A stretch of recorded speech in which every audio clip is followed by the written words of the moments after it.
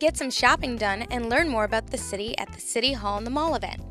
Departments from City Hall will have booths set up throughout La Palmera Mall teaching you about what they do and how they can help you. The city manager and other city council members will be at the event to chat with you. At the event, you can sign up for a library card, get fingerprinting done for kids 3 and up, and many other services the city wants you to take advantage of. The event will take place Saturday, May 20th, 2017 from 11 a.m. to 6 p.m. at La Palmera Mall. Hope to see you there!